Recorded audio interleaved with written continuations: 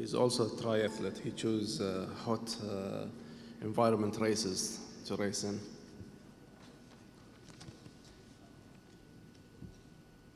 For our next speech, I'll call Shaima Al Khaldi. She is the Assistant Director of Exercise and Sport Science Department. Shaima, she holds a sport dietitian certificate, so she has a high diploma. She's the first citizen in Qatar, and we are proud to have an Aspetar to hold a sport-specific dietary certificate. Shaima, please.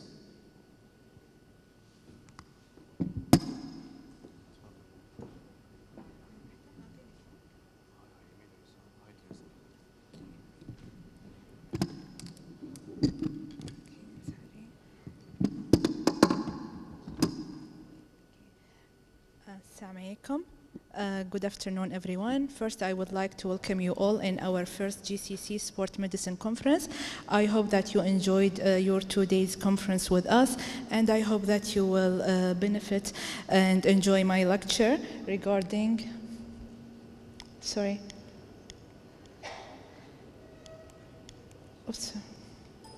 regarding sport and nutrition. In my presentation, I will cover different areas in sport and nutrition. To start with, an overview of sport and nutrition, what are the regional nutrition issues in the sport field, and what are the nutrition strategies and the plan to deal with these nutrition issues. And then later on, I will give you an example for a pathway within Aspetar for a multidisciplinary team. At the end, I will give you a slide of take-home messages. I would like just to mention that Sport and Nutrition Department or Sport and Nutrition Unit is a discipline in Exercise and Sport Department in Aspetar, which are also include other disciplines such as sports psychology, sport podiatry, strength and conditioning, physiology, and performance.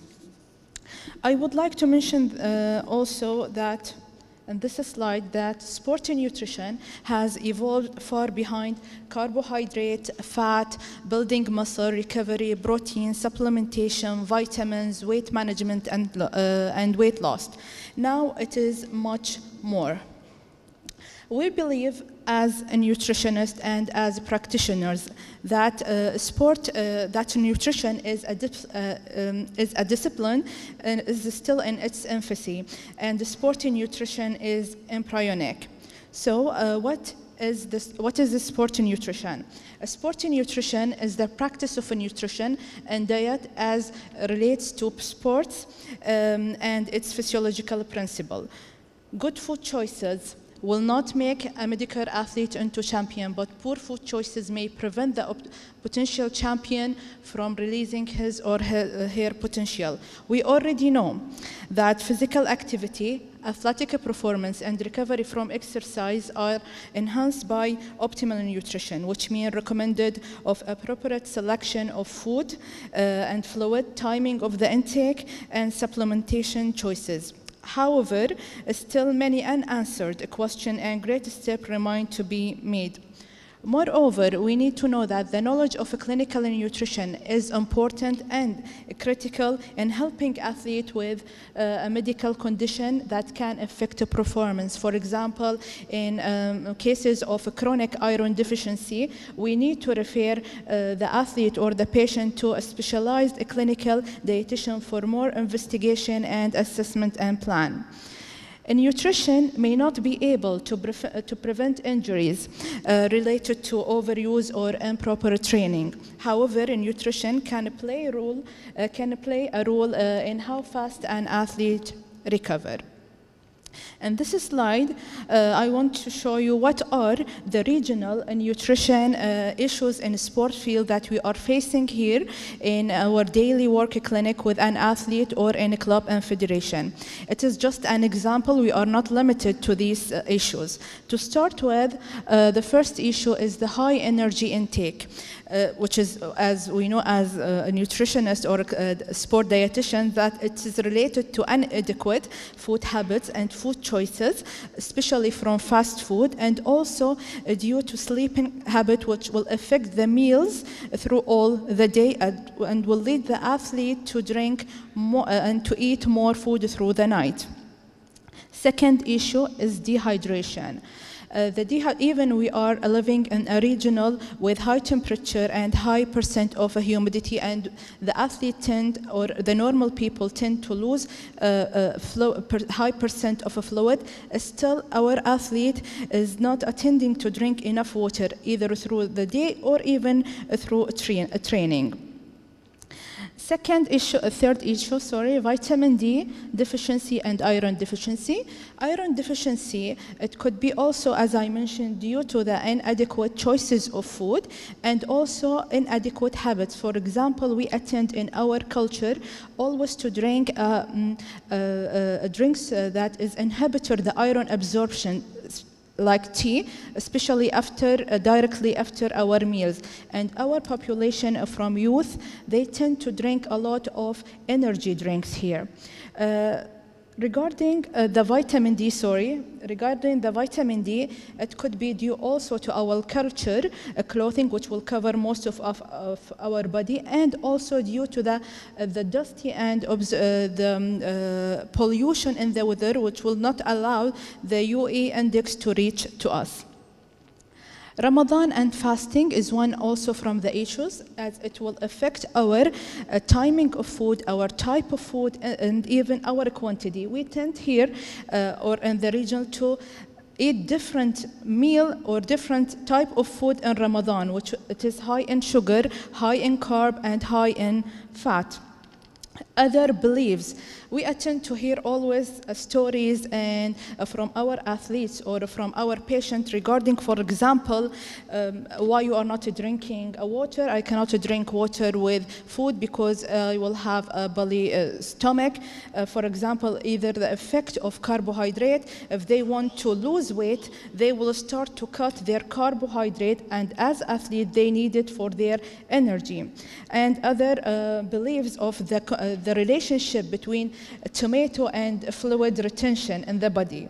So we can conclude that poor food choices day after day can lead to deficiencies, resulting in a chronic condition such as iron deficiency and low bone mineral density.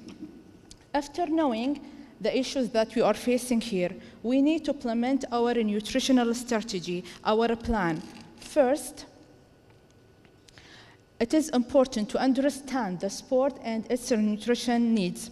And we have to know that there is no single consensus document provides all the guidelines and recommendations needed for consultation with athletes with regards to sport and nutrition. So we need a combination of guidelines should be used to individualize the nutrition management of athletes.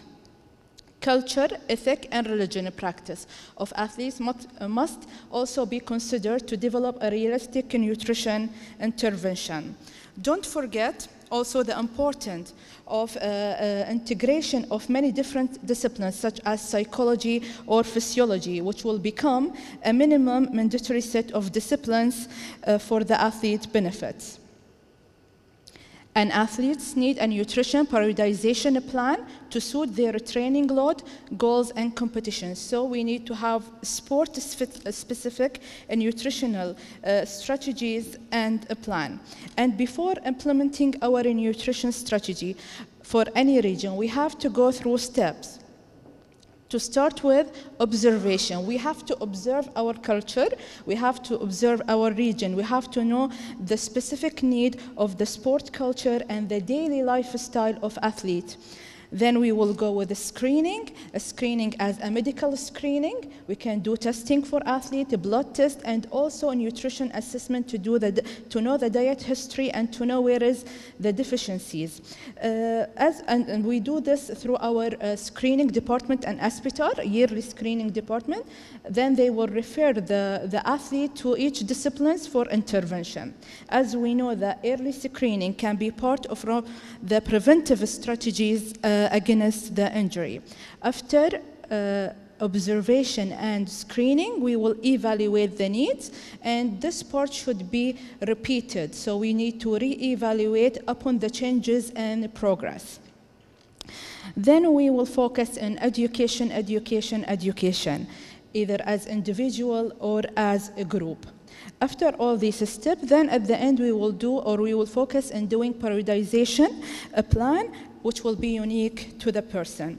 I will give you now like an example for nutrition support for exercise-induced injuries.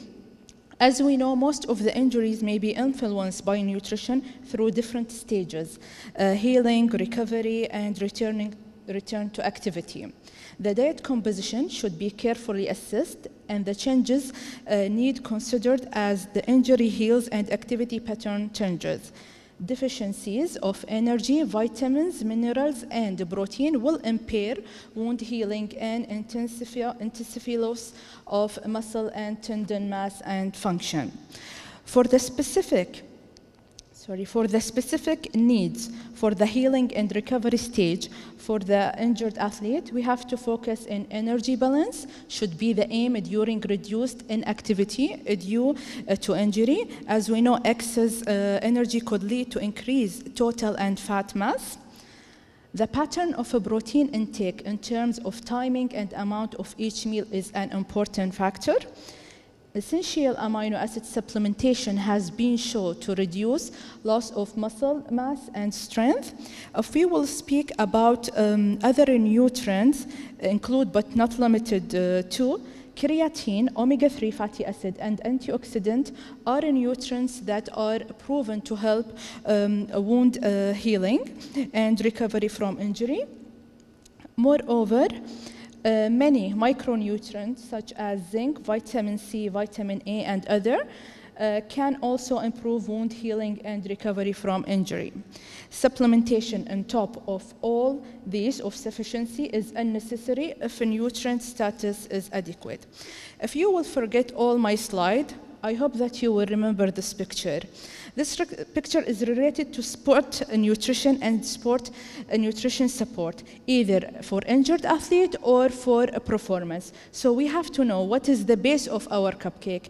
It's the adequate carbohydrate protein, which will improve by 30% the performance of the athlete. Then we will go with hydration. We mean by hydration is the fluid. It will improve from 15 to 20%. Then we will have the supplementation either by creatine or essential amino acid. As I mentioned in my previous slide, the outline slide, that I will speak about an example of a multidisciplinary team.